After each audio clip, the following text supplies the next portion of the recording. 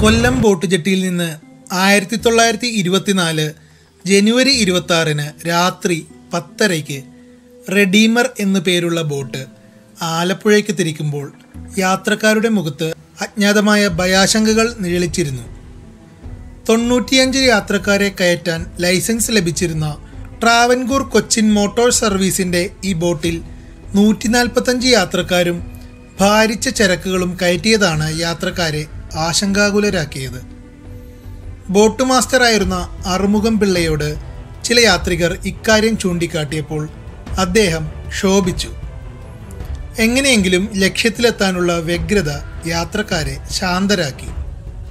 മുകളിലും താഴെയുമുള്ള ഡെക്കുകളിൽ കുത്തിനിറച്ച യാത്രക്കാരെയും അവരുടെ ഭാരിച്ച സാമാനങ്ങളെയും വഹിച്ച് കിതച്ച് റെഡീമർ യാത്ര തുടങ്ങുമ്പോൾ തങ്ങളൊരു ദുരന്തത്തിലേക്കാണ് നീങ്ങിത്തുടങ്ങിയതെന്ന് അവർ അറിഞ്ഞിരുന്നില്ല. അഷ്ടമുടിക്കായൽ പിന്നിട്ടപ്പോൾ ഭയാശങ്കകൾ അവരെ വിട്ടൊഴിഞ്ഞു. ഇനി സുഖയാത്രയെന്ന് അവർ സ്വയം ആശ്വസിച്ചു.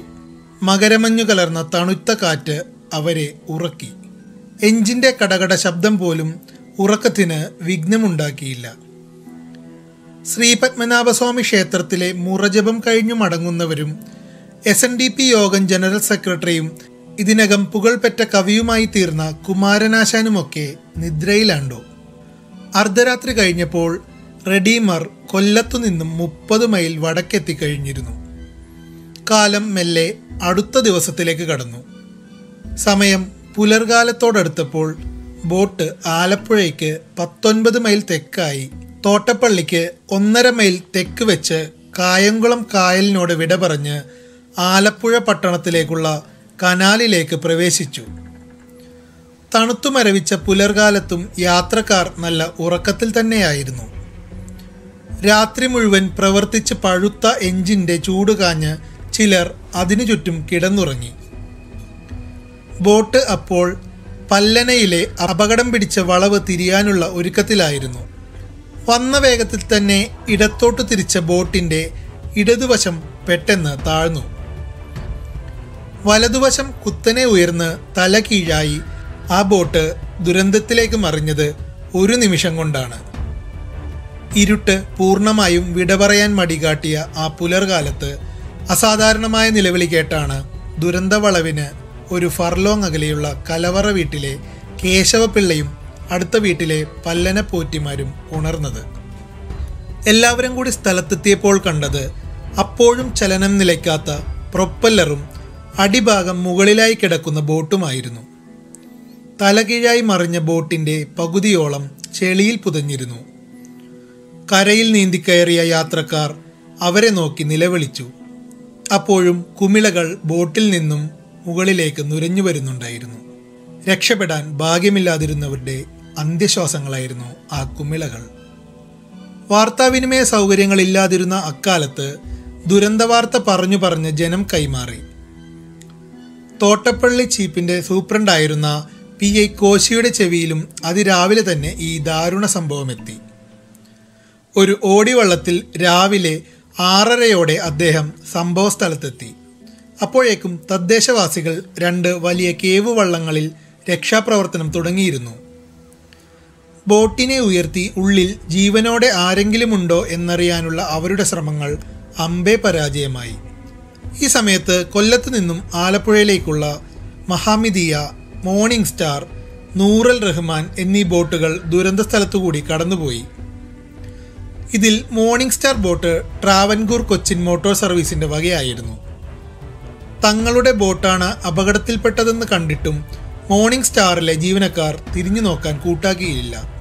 ഒടുവിൽ നാട്ടുകാരുടെ നിർബന്ധത്താൽ ബോട്ട് ഉയർത്താനുള്ള കയർ നൽകി അവർ സ്ഥലം വിട്ടു. തണുത്തു വിറച്ചവർക്ക് ആഹാരവും വസ്ത്രവും നൽകിയത് കേശവപിള്ളയും പല്ലന പോറ്റിമാരുമാണ്. രാവിലെ 8 മണിയോടെ രക്ഷാപ്രവർത്തനങ്ങൾ അവസാനിപ്പിച്ചു. 9 മൃതദേഹങ്ങൾ ബോട്ടിൽ നിന്നും പുറത്തെടുത്തു. 7 ബോട്ട് ജീവനക്കാരടക്കം 120 പേർ ഇതിനകം രക്ഷപ്പെട്ടിരുന്നു. സ്വയം ജീവൻ കാത്ത ബോട്ട് ജീവനക്കാരിൽ അറുമുഖം പിള്ളയും ഉണ്ടായിരുന്നു. എന്നാൽ അയാൾ തന്ത്രപരമായി അവിടെ നിന്നും മുങ്ങി. ഏതാനും ദിവസങ്ങൾക്കകം അറസ്റ്റിലായി ചോദ്യം ചെയ്തപ്പോൾ യാത്രക്കാരുടെ രോഷം ഭയന്നാണ് തടി തപ്പിയതെന്നായിരുന്നു അയാളുടെ മൊഴി. ഉച്ച കഴിഞ്ഞ് 3 മണിയോടെ കാർത്തികപ്പള്ളി തഹസീൽദാർ കുമാരപിള്ളയും പോലീസ് ഇൻസ്പെക്ടർ വേലുപിള്ളയും സ്ഥലത്തെത്തി ബോട്ട് ഉയർത്തുന്ന ശ്രമം ആരംഭിച്ചു. Alappuzha divisional first class magistrate എത്തി കാർത്തികപ്പള്ളി മെഡിക്കൽ ഓഫീസറെ വിളിച്ചു വരുത്തി രക്ഷപ്പെട്ടവരെ പരിശോധിപ്പിച്ചു. വൈദ്യുതി ഇല്ലാതിരുന്ന അക്കാലത്ത് ഇരുട്ട് പരന്നതോടെ ബോട്ട് ഉയർത്താനുള്ള ശ്രമം നിർത്തിവെക്കുകയാണുണ്ടായത്. അടുത്ത ദിവസം രാവിലെ 7 മണിയോടെ വീണ്ടും ബോട്ട് ഉയർത്തൽ യജ്ഞം പുനരാരംഭിച്ചു. വലിയ കേവ് വള്ളങ്ങളും ആലപ്പുഴയിൽ നിന്ന് പ്രത്യേകം ജോലിക്കാരെയും ഇതിനായി എത്തിച്ചു. ഉച്ചയോടെ ഭാഗികമായി ഉയർത്തിയ ബോട്ടിൽ നിന്നും 2 ശവശരീരങ്ങൾ കൂടി കണ്ടെടുത്തു. പുരുഷന്മാരുടെ ജഡത്തിലൊന്ന് മഹാകവി കുമാരനാശാന്റേതായിരുന്നു. ദുരന്തത്തിന്റെ 3-ാം ദിവസം 2ഉം 4-ാം നാൾ 5ഉം മൃതദേഹങ്ങൾ കണ്ടെടുക്കുവാനായി. അപ്പോഴും ചെളിയിൽ പൂണ്ട ബോട്ടിനെ പൂർണ്ണമായി ഉയർത്തുവാനായില്ല. 4-ാം നാൾ രാത്രി 8 മണിയോടെ ബോട്ടിനെ പൂർണ്ണമായി ഉയർത്തുവാൻ സാധിച്ചു. അടുത്ത ദിവസം രാവിലെ ബോട്ടിനെ പോലീസ് കസ്റ്റഡിയിലുമാക്കി. കുമാരനാശാൻ മുങ്ങിമരിച്ച വാർത്ത നാടൊട്ടുക്കും കേട്ടത് നടുക്കത്തോടെയായിരുന്നു. ദുരന്തവും ആശാന്റെ മരണവും കേട്ട് നാട് വേദനിച്ചു.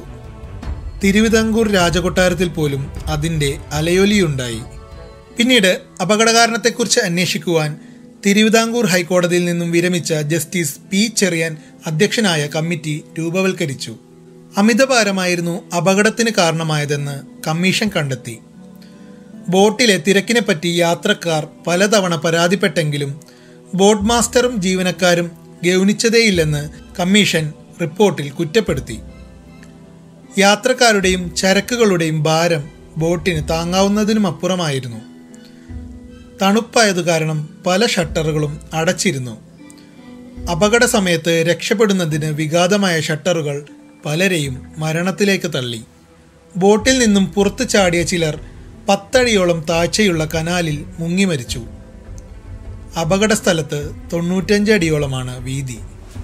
അപകടം നടന്ന പല്ലന തീർത്തും വിജനമായ സ്ഥലമായിരുന്നു. കനാലിന് ഏതാനും മീറ്റർ അകലെയായി 1-2 കുടിലുകൾ മാത്രമാണ് ഉണ്ടായിരുന്നത്. ഇതിലുള്ളവരും വൈകിയായിരുന്നു അപകട വിവരമറിഞ്ഞത്. ഭൂരിപക്ഷം യാത്രക്കാരും രക്ഷപ്പെട്ടത് സ്വന്തം കഴിവുകൊണ്ടായിരുന്നു. സാക്ഷികളിൽ ചിലർ സ്വന്തം ഭാഗ്യത്തെ പുകഴ്ത്തിയപ്പോൾ മറ്റു ചിലർ അജ്ഞാത കൈകൾക്ക് നന്ദി പറഞ്ഞു. രക്ഷപ്പെട്ടവർക്കായി കലവറ വീട്ടിലെ കേശവപിള്ളയും പല്ലന പോറ്റിമാരും നടത്തിയ സേവനത്തെ കമ്മീഷൻ പ്രശംസിച്ചു.